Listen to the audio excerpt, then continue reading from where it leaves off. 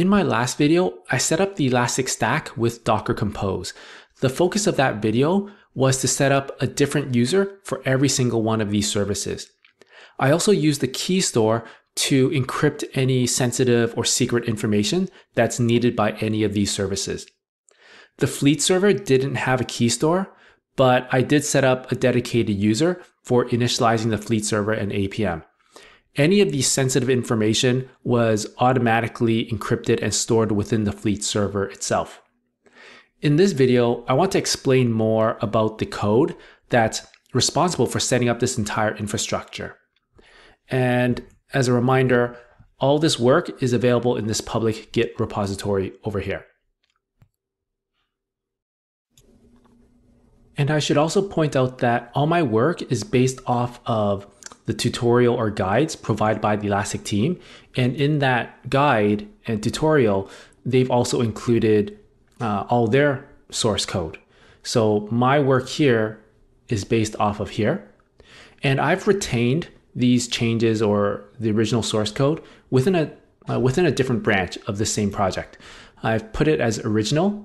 So this original branch is basically this code here. And the main branch is all our work from our last video from over here. The reason I decided to preserve the original branch is because then you can do something like this. So all this code here is currently the main branch.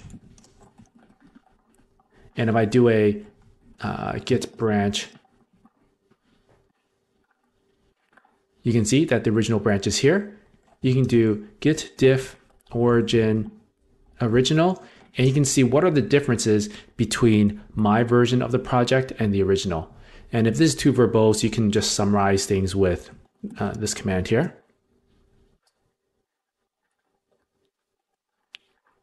And you can see that these are the files that have changed compared with the original branch.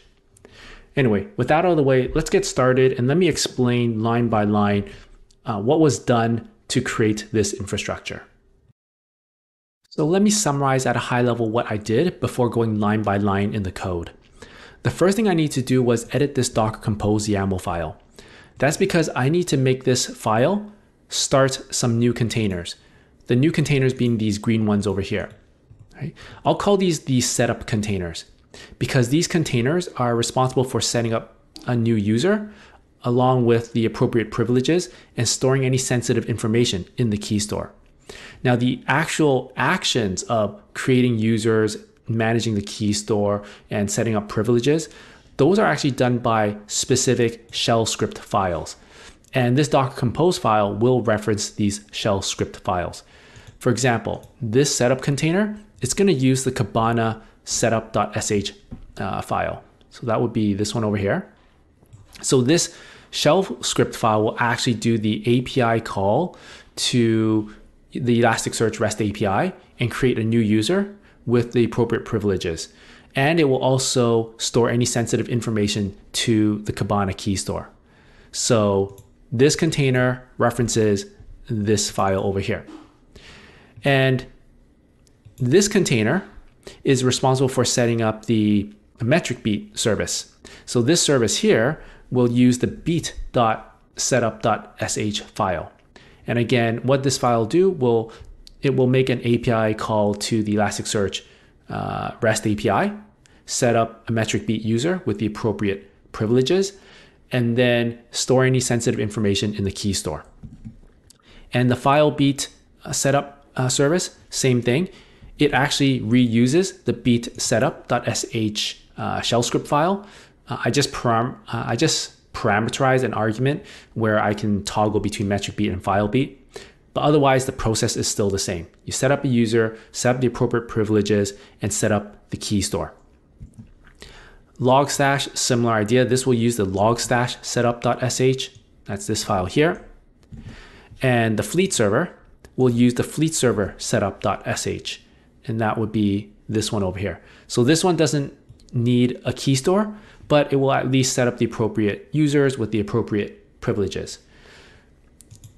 And once I've executed these shell script files from within Docker Compose, then the other thing I need to do was update each of the YAML files for each one of these services. Or actually, in the case of Logstash, it doesn't have a YAML file, it has a configuration file. And what I mean by that is, let's take a look at this service. The Kibana service needs a kibana.yaml file. So if I go over to kibana.yaml file, you're going to see that in here it has some configurations, and one of the things that it's going to do is accept a username and password. And rather than reading that, an actual username password in plain text, it's going to read from the Keystore. So I've updated the kibana.yaml file to in such a way that it reads sensitive information from the Keystore instead. Likewise, for Metricbeat, it comes with a Metricbeat.yaml configuration file. So the Metricbeat YAML configuration file, which is this one over here, I've updated any access credentials to rely on the Keystore. So that's really the only change I made here. And Filebeat, it's a similar idea to Metricbeat. I update the Filebeat.yaml file to rely on the Keystore for any sensitive connection information or any sensitive information in general. Logstash, if we look at the logstash.configuration, I also updated the content so that it relies on the sensitive information from the Keystore as opposed to anything in plain text. And just a similar idea for the fleet server setup as well. So that's what I did at a high level. And now we'll actually take a look at the code responsible for all of this. So let's start by examining the Docker Compose YAML file, because that's where everything starts from. So I'm going to open up the Docker Compose file. And yes, I'm all the way at the top. So you're going to find that much of this file is the same when compared with the original Elasticsearch guide that the Elastic team has provided. The top part here, right, all the volumes pretty much stay the same. The original setup container for setting up the SSL certificates, I haven't actually changed it. So if we go over here, you'll notice that this setup container is responsible for setting up the SSL certificates needed by every one of these services. The Elastic team left it as inline commands here. And for me, it was just a little bit too hard to debug or read through when it's embedded like this. So all I did was I took all those commands and just put it into an elasticsetup.sh file. And I parameterized some of the variables that were actually hard coded in here. So you can see, let's say somewhere here. So you can see they just hard coded some usernames and the host name. I've decided to parameterize that and just put it in the elastic.sh file, elasticsetup.sh file. Okay. So otherwise, all the instructions here are exactly the same as in here. Okay. And all it was doing was check first if the certificate authorities have been made. If it hasn't, then go ahead and create them. Then check to see if the certificates for every one of our Elastic services have been made, or at least the relevant certificates needed by some of these services. If they have not been made, then go ahead and make them. And once they're made, you basically just exit the script. So that's all this does. Nothing about this script has changed compared to what the Elastic team has provided. Okay, and that describes this container over here. Let's go back to Docker Compose. All right, so once the SSL certificates have been set up, I think I went a little bit too far. Let me go back up. All right, here we go ahead and set up the Elasticsearch service, and this hasn't changed either. This is basically the same as the videos that I've shown 2 or 3 videos ago. Right, all the instructions here are the same as the videos that I've been demonstrating in the first 3 videos. So not much explanation needed in the for this container here. All right, and now we actually come to the Kibana Setup container, which is this over here. So this container is new, or it's a service that I've just spin up specific to this project. And what we're going to do here is set up the Kibana user along with the Keystore. So if we look at this, we're going to see that this Kibana service, before it can begin, it depends on the completion of this one, right? So we can't start this until this has finished its job. So if we look at this Kibana setup, all I'm going to do is make sure Elasticsearch is up and running. Once it's up and running, download the Kibana image. And this Kibana image is exactly the same Kibana image as this one over here. We're going to do some volume mounting and bind mounting. So we're going to need the SSL certificates. We're going to need to have the same Kibana data directory, just like in our earlier videos. The only difference really is that I've added this one line here. I've bind mounted my Kibana setup scripts to this service and container over here. And then I'm actually going to run it with these arguments. We're going to have to contact the Elasticsearch host. We'll use the Elastic username. We're going to use the Elastic password, and we're just going to use it once. And you're going to see why when I explain the scripts in here. And we're going to pass in the encryption key. So both of these are going to be, let's say, sensitive pieces of information that we're just going to use once, and then either we're going to use once or we're going to store it in a Keystore for repeated usage in the future. So I'll explain that in a moment when we actually look at this script here. Okay, so this script is actually going to set up the Kibana user with the appropriate privileges and the necessary configuration for the Keystore. And then we're going to do a health check. Only when our Kibana Keystore is actually made, and if it when it exists, that's when we consider this setup as successful and completed. And when this health check is true, that's the only time when this Kibana service will actually start up. Okay, so with that said, let's actually see what this Kibana setup.sh file does.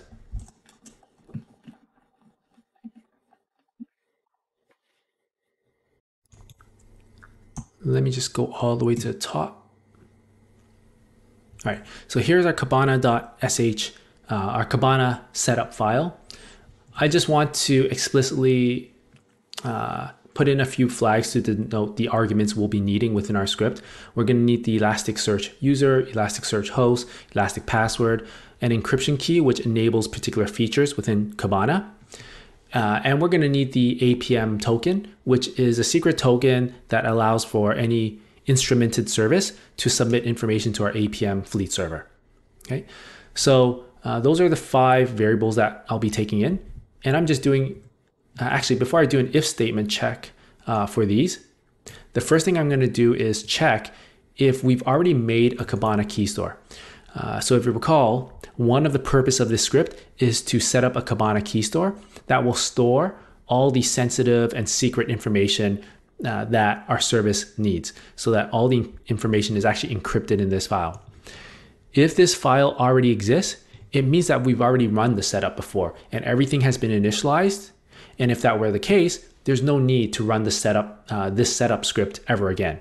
Right? So then I'll just exit this script if the Kibana Keystore already exists. So this is important to know, because if you plan to restart your entire ELK network, if you plan to restart your entire Elasticsearch network, just remember to delete this file. Right? Only if you delete this file, then will this script run again. Right? And this Kibana Keystore will be found in the Keystore directory over here. Okay, so again, this setup.sh file, it's a responsibility. One of the responsibilities is to set up the Keystore to store any information that's used for your services throughout the entirety of the project. If you need to completely rebuild the whole network, just scrap all your database, just make sure you also delete this Keystore before restarting your network. Okay. Now, if the Keystore doesn't exist, then we go ahead and create the necessary users for the Kibana service and initialize the Keystore. But to do that, I need to make sure that all these variables are not empty. Okay, if they're empty, I'm just going to prompt you to type it in. right? And some of these variables are actually carried over from the environment file. So if we go over here, the initial elastic password is going to be over here, and the encryption key, it's here. So these are actually just passed along to Docker Compose. Right? They pass along to Docker Compose, and then Docker Compose will pass it along to this setup script here. Okay. And we're only going to use the Elastic Super User password once for this initial setup. Afterwards, you can change your Elastic Super User password through Kibana because we're never going to use it again. Or we're never going to use it after the setup. Okay. Coming back to our shell script file here. All right, so I'll explain why I comment this out, and I'll explain why I commented this out. I'll explain it a little bit later, but let's talk about the things that do work. So the first thing I'm doing here is I just want to establish a connection between Kibana and Elasticsearch. We're going to use something called the Kibana token to do this, and I've explained this in my earlier videos where I do a deep dive on how to set up Elk Stack without Docker Compose. So you can always refer to those videos for more in-depth explanation of that. In fact, I'll leave a link to those videos in the description of this video. And the other thing I'm going to do is I'm going to try to pull up some documentation so you can quickly see what this line is all about. All right, so this is the documentation for the service account token API. And basically what we can do is we can create a special token that Kibana can use. And Kibana will use this token to do ongoing communication with the Elasticsearch platform. So if you make a RESTful API call to this endpoint, then you should get results that look like this. You'll get a token back that looks like this. And we need to parse this token out and store it in our Kibana Keystore so that it can be used by Kibana for authentication with Elasticsearch.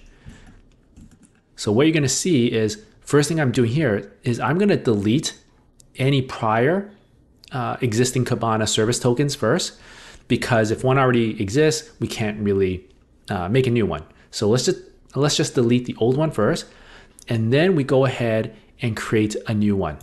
Right? So this is just making a curl request to the API endpoint, this API endpoint, which is specified up here. Right? It's really this endpoint, but we replaced these triangles with the actual token name and the appropriate namespace and services. Right? And once we get a response back, I'm just going to store it in a text file called result. And this result file basically will have a content that looks like this.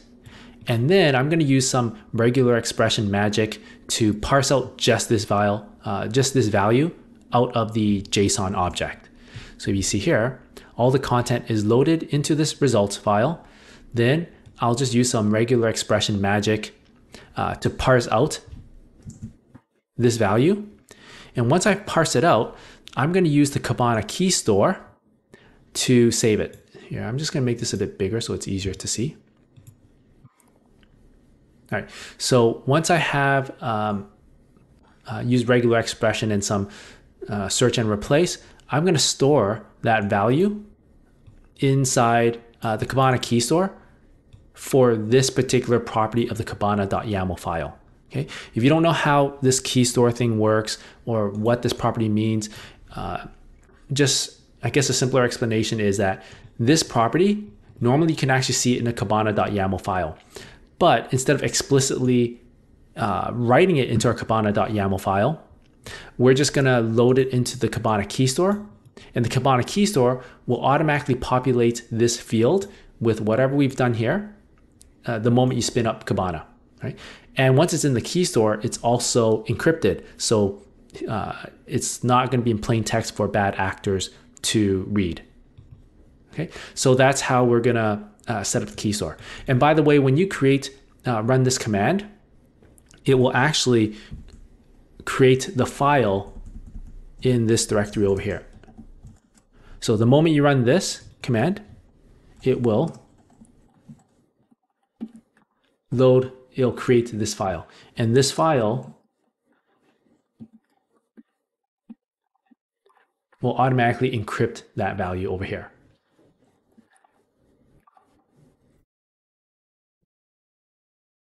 Okay, so that's what this command will do. The other thing we're going to do is we're just going to put also the encryption key into the Kibana Keystore as well. And we're going to use that Keystore value to populate these 3 additional fields in our Kibana.yaml file. And this will open up other particular functionality and features within Kibana, namely things like the alerts and reporting section. Okay. Oh, and there's actually one more thing I think I should mention. It's that how do you know that this Kibana Keystore binary file is in exactly this location that I've specified? Well, if it's ever incorrect, or you find that it doesn't seem to be working, what you can do is you can actually just go into the actual container itself. Let me see if my project is actually running. Okay, so it looks like my project is actually running. Let me make this a little bit easier to see. And let's do this. Dot names and dot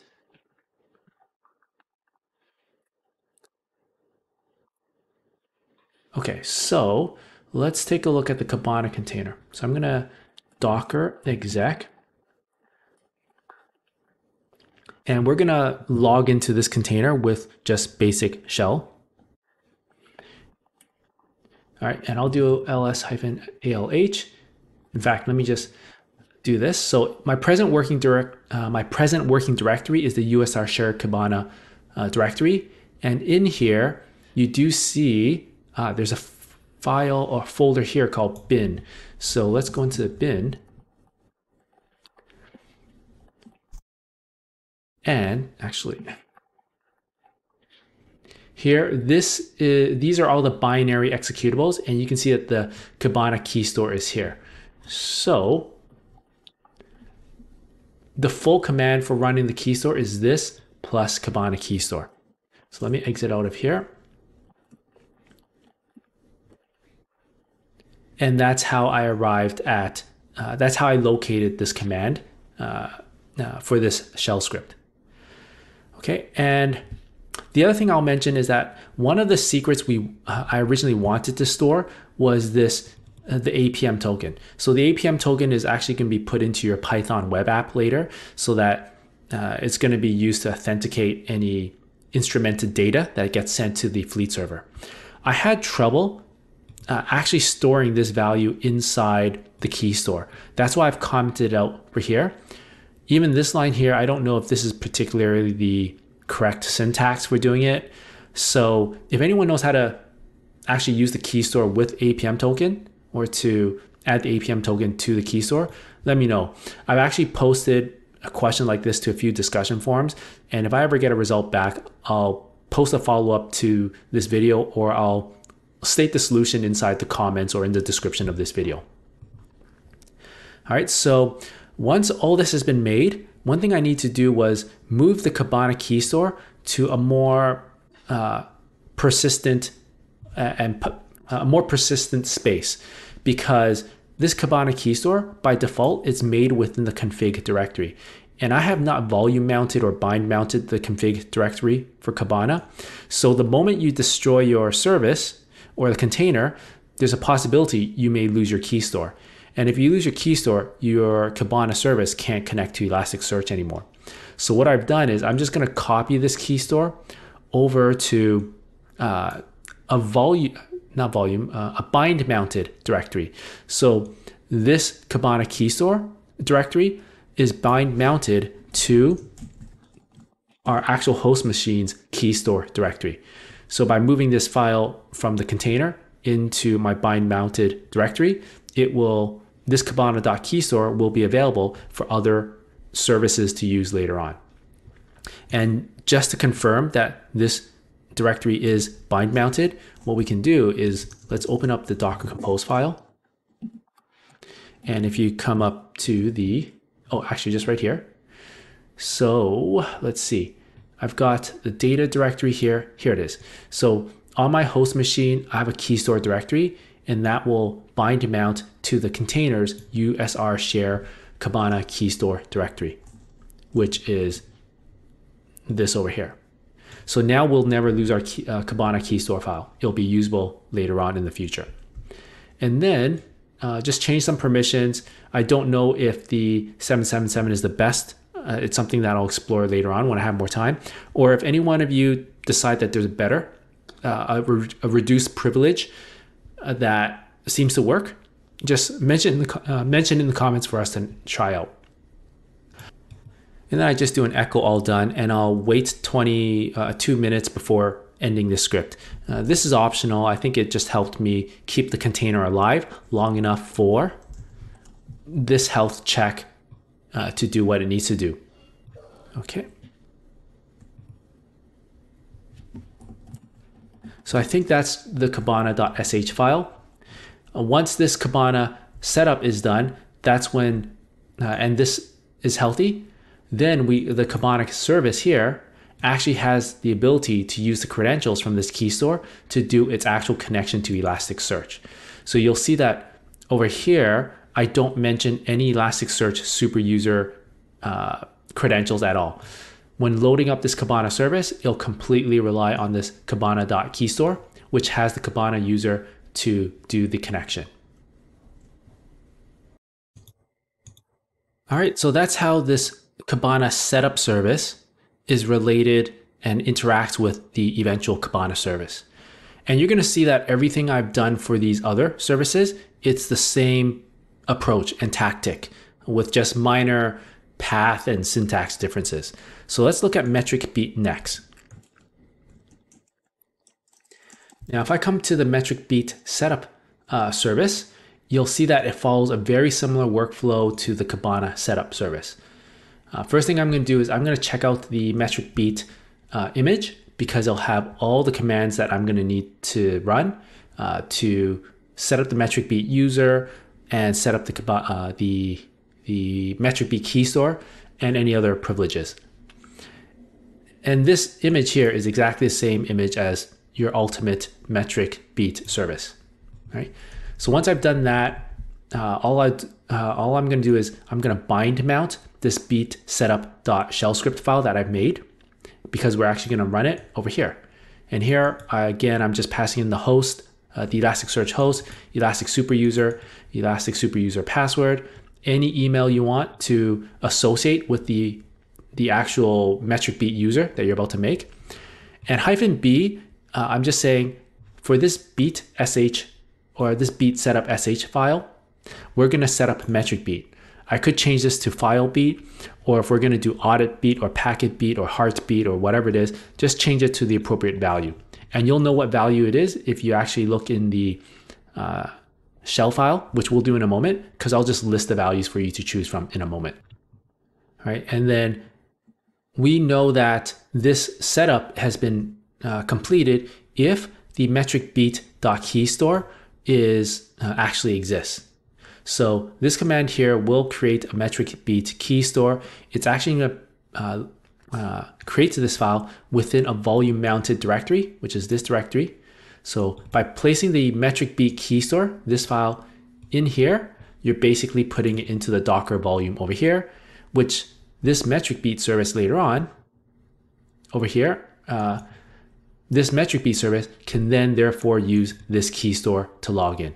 That's why in here, you don't see any mention of any username, because it's just gonna, or any username or passwords, because it relies on the Keystore over here. The use of the Elasticsearch, the Elastic user's password, again, it's only a one-time thing. It's only for the initial setup of these beat services. And afterwards, we can change the password and it'll never be used again by this Docker Compose file or any of these other services. All right, so that's how this Metricbeat setup service works. Let's take a look at this file then.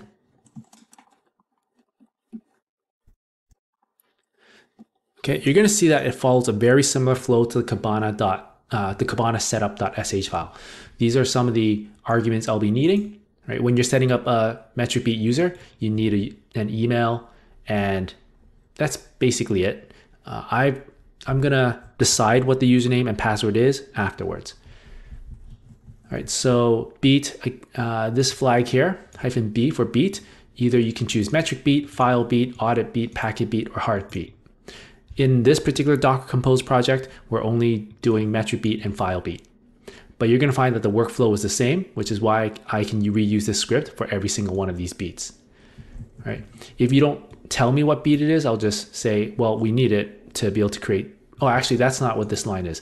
What this line is doing is, if our Keystore already exists, then we can exit and we don't need to do any of this setup. Right? So again, if you plan to completely restart your project, make sure you delete all the volumes. And because this is a volume mounted directory, it's not bind mounted. If it's bind mounted, normally I would bind mount the Keystores to this directory over here. But because this is volume mounted, if you really want to clear all your Metricbeat Keystores, you'll have to do, let's see, doc compose down, and make sure you have this volumes. Okay, so if you were to run this, this will delete all the volume data associated with your services, and that will clear the Metricbeat and Filebeat Keystores as well. Right? So I'm not going to do that because we actually want to keep our Keystores for now, and because we've kept our Keystores, then none of the scripts below here will run. But if you're running this for the first time, your Keystore doesn't exist, then we will go ahead and continue on. Right? Make sure we have all these arguments set. If not, let's prompt for these arguments. And then I'm going to create a random password for this Metricbeat user. So I've just listed an array of letters and numbers, and we'll create a random 10 character password that we're going to use for this new user. So again, I'm just checking here. If the Keystore doesn't exist, let's actually first create a new Metricbeat user. I'm going to create a new Metricbeat user. And actually, give me a moment. Oh, no, this is not the user. This is a role. I'm going to create a Metricbeat role with just these privileges for publishing. So this Metricbeat user here is responsible for just publishing data. It's not going to do setup of the appropriate data views or setting up indexes and such. It's only for publishing information to existing views or existing indices. Okay, so that's this role. So we're setting up a role. Then we go ahead and set up a user to leverage this role. And just a note, I've done this here, but I don't actually end up using this user within my Docker Compose project. I've left it here in case I choose to do it later on, in case I want to use this role and user later on. But what I really did for this project was I just skipped all that, and to keep things simple, I used a super user for maintaining a connection between Metricbeat and Elasticsearch. So you can see here that the role I'm using is super user. Right? So feel free to downgrade this to the appropriate roles and privileges if you'd like to. I just felt for now, for demonstration purposes, it was just easier to use the super user or a user with the super user role. And if you want to know more about how to create users through the REST API, let me show you the documentation. Okay, so you can see this is the API that I used for creating a new user, and you'll get a response back that looks like this. And this is the API used for creating roles, and you'll get a response that comes back looking like this. Then I just attach this role to whatever user I'm about to make. So that's these two instructions here: create a role, then attach it to a user. This one is just create a super user. And that's basically all this does. Right? I'll store everything to the Keystore right afterwards. Once it's stored to Keystore, I actually need to create a variable called beatPass, and that variable is used by metricbeat.yaml. So you can see, if I scroll down a bit, here it is. All right, so this variable is loaded from the Keystore. The Kibana Keystore doesn't require you to explicitly list the field and list the variable, but the Beats library does. So that's one difference between the way the Kibana Keystore works and the Beats Keystore works. So that's basically all we did for setting up the Metricbeat user and setting up the Metricbeat Keystore so that it's used by Metricbeat. When we talk about Filebeat, it's exactly the same setup scripts, so very similar configuration with the Filebeat service. So if I come over here,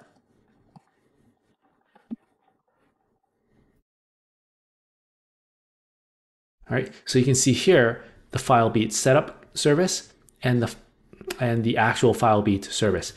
It follows exactly the same format as Metricbeat because it also uses the beat.sh file, and then I pass in Filebeat as an argument, but otherwise it's exactly the same as Metricbeat.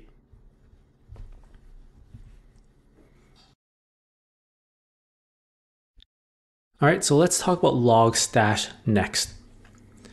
Now within Logstash, it's again a similar workflow. Here is our Logstash Setup service, and this is the ultimately the Logstash service. With the Logstash Setup, I'm going to actually have to bind mount the Keystore as opposed to volume mounting, which means that when we ultimately create this Logstash Keystore, it's going to be within this directory, within the container, which means it's mounted to this directory on my host machine. So if you actually look over here, you can see here's our Logstash Keystore right here. All right, so where am I? I was over. Oh, right, I have to go up. All right, so here's our Logstash Setup container. I bind mount the Keystore. I'm going to bind mount my actual setup shell script file. Then I'll run it using the similar arguments to the Beats setup, except I don't have to specify Beats here because it's just Logstash service. And if the Logstash Keystore exists, then we say that this setup service is healthy, in which case we go ahead and run the Logstash service. The Logstash service will leverage the Keystore that was made in this previous service over here. And I think that's pretty much it. So let's just take a look at what this Logstash Setup script looks like.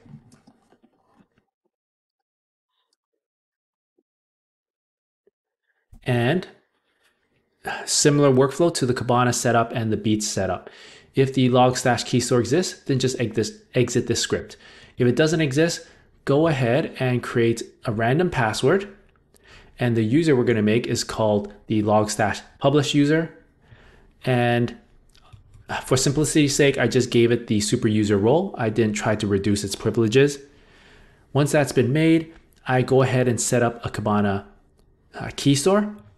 I take the random password that I've made here and store it to the Keystore. And I'm going to have it accessed through a variable called output pass, because what you're going to see is in our logstash.configuration file, we're actually going to use the password here. So this password here is going to read from this Keystore here. Then I'm going to move the Logstash Keystore from the configuration directory, because by default, when you run this Logstash Keystore command, it's going to create the Keystore within the config directory. But this config directory is not volume or bind mounted in any way. And what I'm going to do is I'm just going to copy this Logstash Keystore over to this directory over here. And then, because this directory here is bind mounted, and then it'll be usable by future Logstash services, provided we mount it as well. And that's all this script does. Right, just create a new user, add the password to the Keystore so that it can be used over here. And now the password will never be visible publicly, and it's also not relying on the Elastic super user account.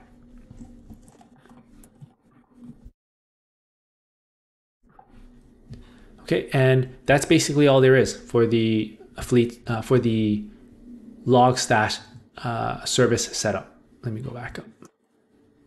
Yeah, that's all there is for Logstash service setup. Okay, so I think we're going to talk about the fleet server and APM last. So we'll talk about this next. So here I do have a fleet server setup.sh file, and that would be this one over here. But let's look at the doc compose file first. All right, so for fleet server, we start out with the fleet server setup container before actually initializing the fleet server. And we don't have an actual Keystore, so I probably should rename or use a different directory a little bit later on. But the goal of the fleet server setup container is to just create a new user for doing the configuration with the fleet server. All right, so I've bind mounted the Keystore directory because I'll store, let's say, a lock file or flag file to denote that the fleet server has been set up, or all the necessary configurations are made before running the fleet server. And that lock file or flag file is really this elasticagent.initialized. As long as this file exists, then I'll consider the setup as being complete. There's really nothing in this file. I think I just typed in hello world, but its existence will mean that this is healthy. All right, so let's take a look at what this fleet server setup.sh file does. Okay, so it follows a very similar structure to all the other services. If this, actually this is incorrect. I need to fix this right now. It's not Keystore because if we look over here, tab new docker compose.yaml, it should be elasticagent.initialized. So I should rename this initialized. All right, so if this file exists, then we don't need to do anything else. All right, so, but if it doesn't exist, then we go ahead and create a new user. And the username being your APM username or the APM username, which we specified in our .env file. So this one over here. So we're going to create a new user called APM user, and we're going to use just this user to do the remaining fleet server setup. And once this user has been made, we go ahead and just create that elasticagent.initialize file so that this script never runs again.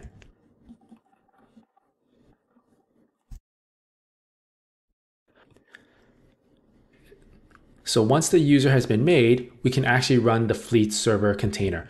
And the fleet server container will actually use the APM user and APM pass that we specified in the previous setup container up here. Once the fleet server has actually been set up, you actually no longer need these lines anymore. So we can actually delete these. And that way the APM user credentials can be scrambled within your .environment file, and no one will ever be able to use them ever again. Right? So this information is only used for the first time. And that's basically all there is for this fleet server. In fact, now that everything is actually up and running, here, let me quit this for a moment, because I actually do have all my services running. I really should update my doc compose file to never again rely on the sensitive information. So I think those were the Kibana flags, which I've removed. And the other piece of sensitive information is up here. I don't need this line anymore. And within the environment file, I should just change these.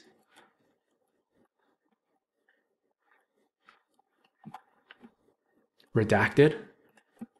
And I'm just using the word redacted to let myself know I'm not actually using this variable anymore. And let's say redacted.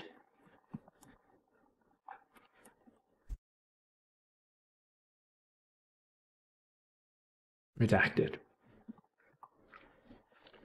Okay, and I don't actually delete them like this because, again, this is an experiment and I may not have done all the proper null checks and empty checks.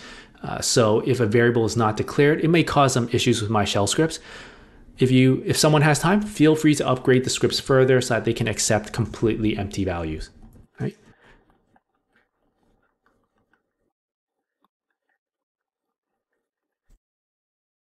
So I'm going to restart things.